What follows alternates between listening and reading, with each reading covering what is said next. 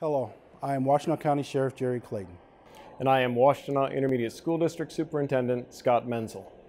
Our police officers are seeing children who have been affected by trauma and toxic stress every day. That's why law enforcement is excited about the Handle with Care initiative. This initiative bridges the communication gap between schools and law enforcement to better support the children who need it most. The Handle with Care initiative is simple. When one of your students is exposed to a traumatic event, that could be anything from a house fire to a shooting to domestic violence, a law enforcement officer will notify the designated individuals at your school in the form of a Handle with Care notice to the child's teacher. Because Washtenaw ISD is committed to supporting educators across our county, we've developed these series of videos that will help you understand some of the short and long-term signs of trauma that you might observe in a child while at school. The videos will also provide you with some helpful information about how you can create a supportive environment in your classroom. Lastly, we'll direct you where you can find even more information on trauma in children. On behalf of the members of the Handle with Care Cross-Sector Implementation Team, thanks for your commitment to supporting the children and youth of Washtenaw County.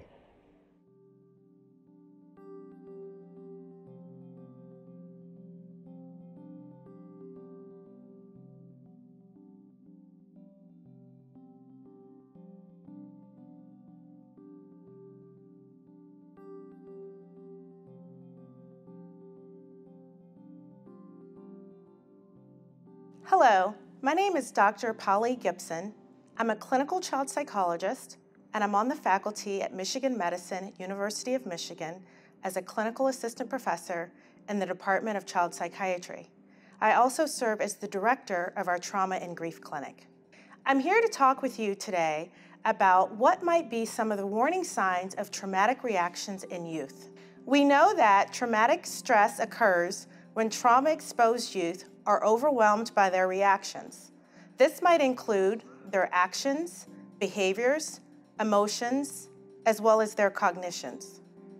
Traumatic events might involve a range of different experiences, including maltreatment, exposure to violence, traumatic grief, and/or other adverse circumstances. Traumatic reactions are plentiful in school and commonly occur when youth experience trauma reminders. These are sounds, images, smells, emotions, people, and/or situations that might trigger their memories of past traumatic events. A lack of awareness of traumatic reactions may contribute to harsh disciplinary practices and other unhelpful responses that may re-traumatize students. Other secondary adversities might include lower GPAs, higher absenteeism, as well as increased dropout rates. Traumatic stress is a wicked problem with far-reaching tentacles that may manifest in a myriad of complex ways. These might include their academic, emotional, behavioral, or social functioning, and they can be very difficult to discern.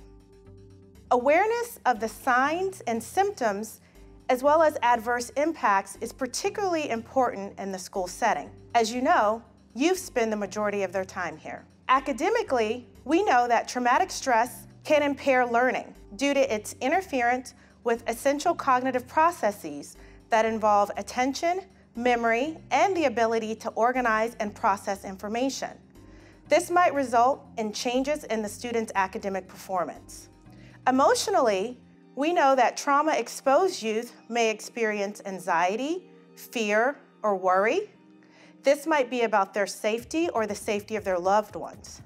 They might also exhibit irritability, moodiness, somatic complaints, or other post-traumatic stress symptoms, such as numbness, hypervigilance, jumpiness, and uncontrollable intensive thoughts. Behavioral dysregulation for traumatized youth is often a constant state of hyperarousal, masked as impulsivity, hyperactivity, or intense explosive outbursts.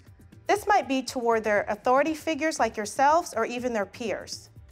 This can also result in secondary adversities, such as office referrals that might lead to suspensions and expulsions.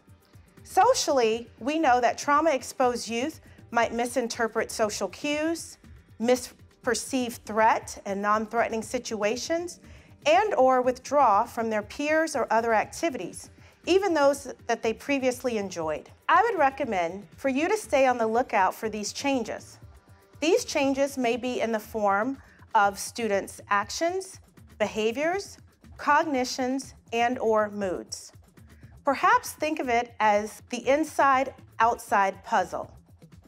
That is, what might be those reactions going on for a student on the inside that you cannot see? Next, think about what you can see, meaning it's happening on the outside. Now, I realize that you cannot connect the dots on your own, so let me reassure you that you do not need to. Instead, think of it as putting together a puzzle that has missing pieces.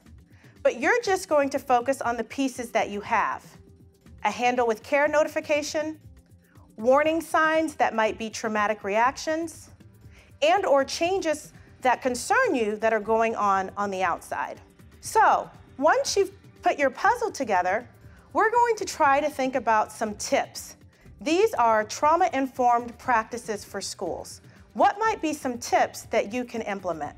So, as a starting point, we know that even as youth, they still need a sense of safety, belonging, and competence, just as they did when they were youngsters. These are useful tips to keep in mind for all of your students. Another tip that you might want to think about is STEPS.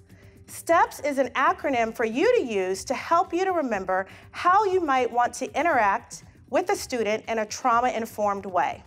Again, keep in mind that the student might be experiencing traumatic reactions and/or stress. Often when a student becomes dysregulated, she or he could also benefit from some grounding exercises.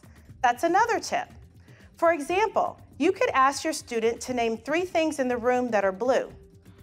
You could also engage them in this tool, time in. This tip would allow you to instruct the student to take time in to feel their feet, back, or hands, for example. And don't forget to remind them to check on their breathing. Another tip that I'd like to talk to you about that is a trauma-informed practices for schools is the color wheel. This is a tool that some teachers have found useful as a whole classroom approach. The purpose of the color wheel is to help facilitate open communication amongst students about their stress levels. Now, similar to when the captain instructs passengers to ensure their oxygen mask is secure before helping their neighbor, you should first take note of what zone you're in. If you fall within the yellow zone, which is indicative of serious or temporary stress reactions that can be buffered by supportive relationships, or let's say you find yourself in the red zone, which is indicative of more prolonged traumatic stress reactions, typically in the absence of needed support, please make sure to take steps to help move you into the green zone or a more tolerable level in the yellow zone before you begin working with your students. Now that you have ensured that your oxygen mask is secure, next encourage the student to share how he or she is feeling in that moment using the color wheel, and help them to understand that the yellow zone might mean that additional supports would be helpful, whereas the red zone would suggest that he or she is in a danger zone and likely won't be able to focus on anything else until they can move into the yellow zone. So the goal here might be to help a student focus on using their strategies like those grounding techniques we just talked about to aid them in calming down in the moment. Lastly, here are some additional whole classroom approaches to help all of your students. These include ensuring that you have created a calm and predictable classroom, helping students prepare for the many transitions they will experience throughout the school day, establishing quiet or safe spaces or zones within your classroom, allowing for sensory breaks both within and outside of the classroom, and fostering an environment of students showing kindness and respect to each other. Additionally, you might want to consider identifying trauma or loss reminders in an effort to try to reduce those within your classroom. And another tip would be to encourage students to practice mindfulness as well as other breaks within your classroom. We're at a point where you might be thinking, you've seen some of these warning signs in your students, and you're wondering what to do next. So we're going to briefly talk about when to refer a student for additional supports and/or services. First and foremost, always trust your gut. That is, if the changes that you've noticed in a student are causing you concern, then it definitely would be appropriate for you to take action. Now, what course of action to take will depend on several factors. For example, you might consider whether you have an established relationship with this student. If so, you could approach the student one-on-one and start out with a broad question. That includes a validating statement. Something like, I notice that your grades have been slipping lately, and I know that you care very much about your schoolwork. I'm very concerned, and I'm wondering, is something going on? This attempt can contribute to you having an open and honest dialogue with your student that might result in the student helping you to connect some dots. Now, I realize you might be in a position where you do not have a connection with this student. So in this case, you could talk with one of your colleagues to figure out which one of them might be able to approach the student. You could also compare notes with him or her. If it seems that none of these seem to fit, then don't forget about your school's social worker or other behavioral health professionals within your school that might be able to approach the student and intervene directly. At that point, this behavioral health provider will know what to do. So, in sum, I want to leave you with this. You've received a Handle with Care notification. And some of the information that I've just presented resonates with you. So I would encourage you to implement these steps so we may help this student get the additional support or services that he or she needs. Thank you.